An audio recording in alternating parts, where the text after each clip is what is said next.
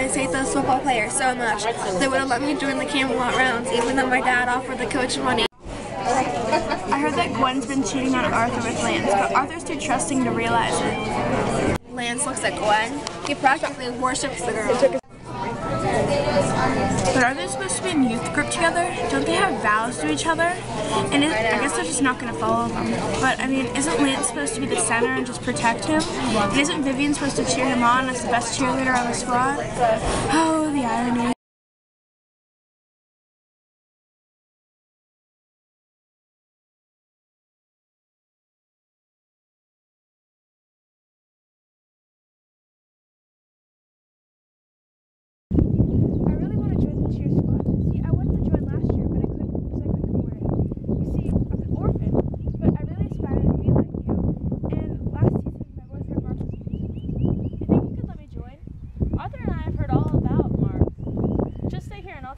About it. Thank you. She doesn't look very poor. She was wearing Marc Jacobs. Do you know Vivien? Just stay away from her. There.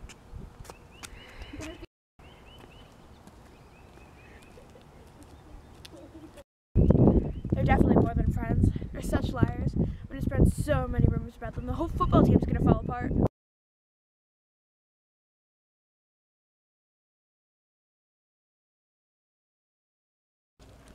Hey Arthur, come here. Your whole football team's corrupt. Did you know that? He totally just ignored her. What an idiot. I know. Shut up.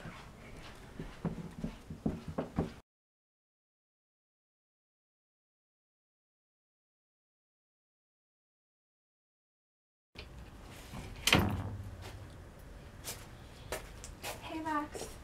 Hey Vivien.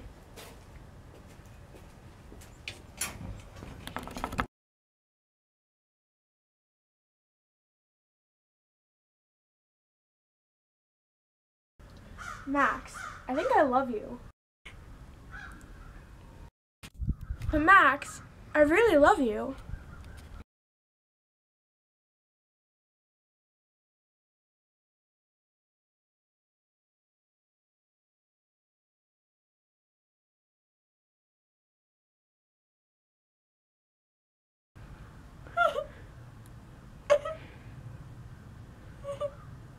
I want to run away from this town, since it seems to be making everything worse.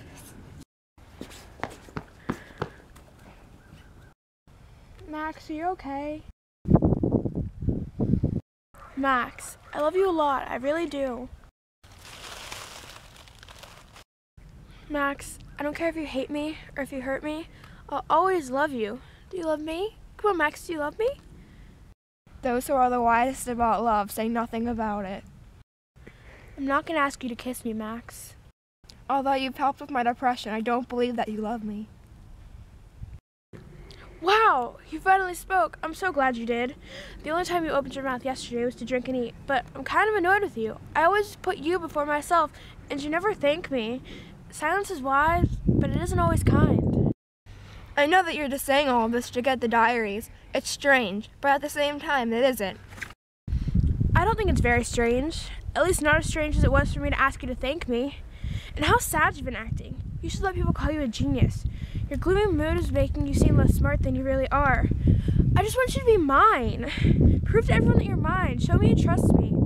Giving the diaries to me would be proof that you trust me. If you give them to me, I promise, I'll shut up. I'll just leave you alone. That was a beautiful song, Viv, but I'm not going to tell you about the diaries. Let me tell you a story. 10 or 12 men gathered to chase a gang member that used to hang out in the woods. This was when the football team was just being created. But one of those men went out by himself. He wanted the fame for himself. He ended up getting chased by the gang member and was eventually killed. I swear, when I heard you singing, I felt like you knew all of my secrets. Is that the only reason why you're here? To learn my secrets? I followed you into the woods because I saw you were sad and I was worried about you. All I wanted to do was comfort you. That's all men see, don't they? They only look for the bad in situations. Women try to be selfless and help them, and then their motives are questioned.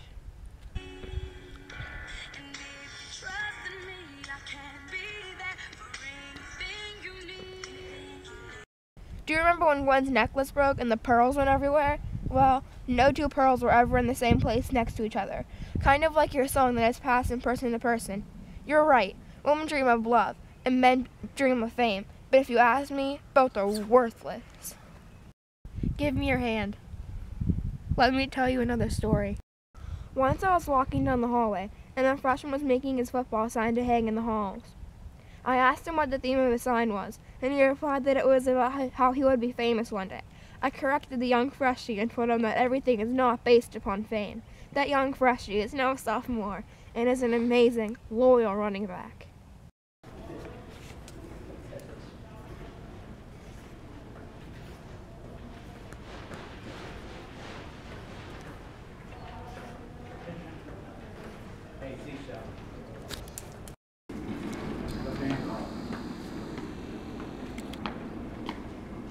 What's that sign about?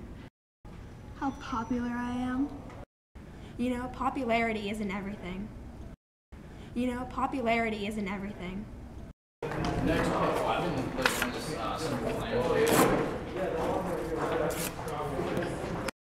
I believe you love me, Viv. I like you, but I'm not sure if I love you. Love has nothing to do with material goods. Materialism is nothing. I wish I could go back to the days before people bullied me for being so smart. Fame isn't always a good thing. I want to give you the diaries, but I'm not sure if I can trust you with them. I just feel so used. You have no faith in me and I can't take it anymore. You're just probably going to use the boys' secrets to get women anyway. I don't need diaries to get girls, Vivien. Let me tell you a story. There was once a quarterback of a football team. He was the best quarterback there ever was. One day, a player for another team tried to steal his spot as number one because he wanted to win the heart of the prettiest cheerleader. The player got half of his team severely injured when he tried to gain her affection. The quarterback also wanted the pretty cheerleader, but the other player refused to give her up. So the quarterback tackled the other player and ran off with the girl. A bunch of other players still fought to win over the cheerleader, but none of them were very successful. Every man near and far came to try to woo her, which made the quarterback very jealous. That was when the quarterback met a guy who knew all of the town's secrets. He made a promise to anyone that could help him. He would give them money and 3 boxes of donuts to the person that could get the cheerleader to remain his. The guy that he met with gave the quarterback everyone's diaries, so he knew all of their secrets. He would tell the quarterback all of them.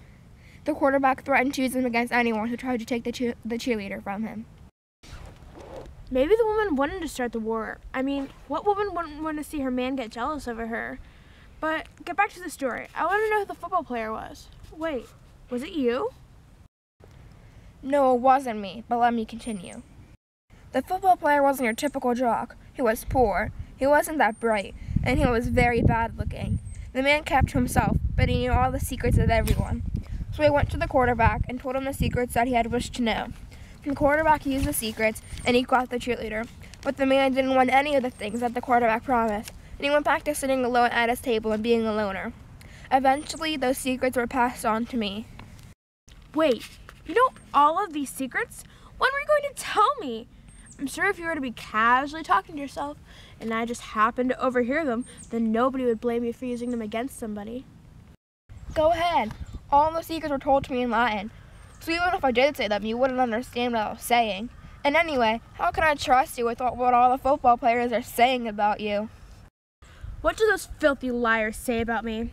They pretend to be so good and pure, but if people know what they were really about, then they wouldn't think that way. Oh, really? Please tell me what they do, because unless you can support them, then it's just a rumor.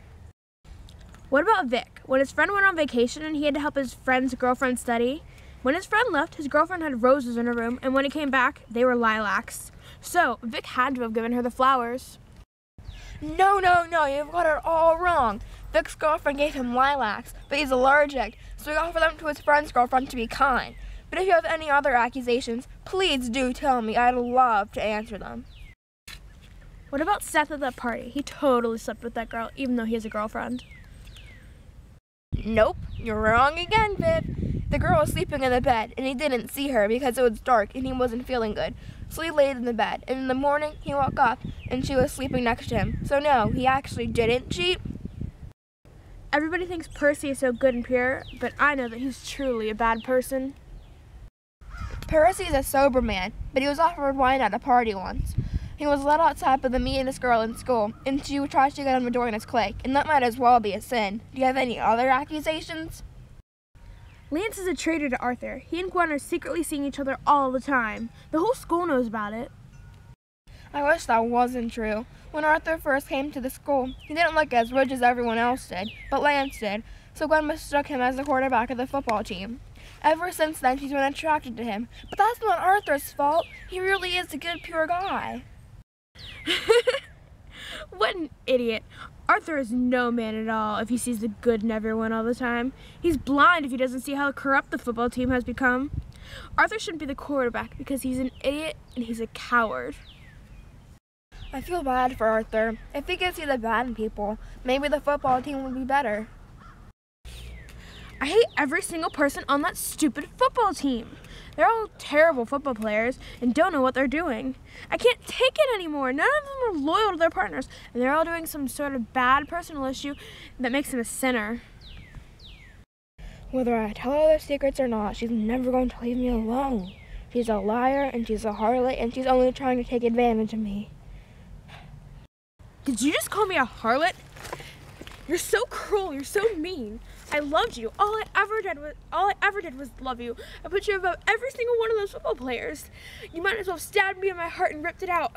I just want to go crawl under a rock and die. Maybe her love is too. Hey, Vivien, let's go inside.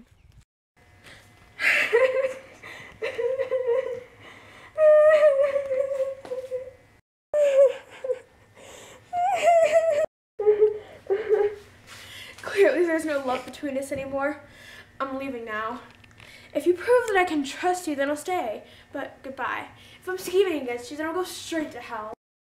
I hope God isn't punishing me for lying.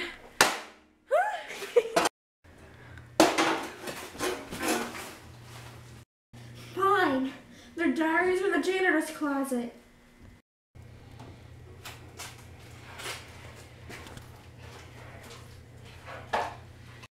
The fool's dead.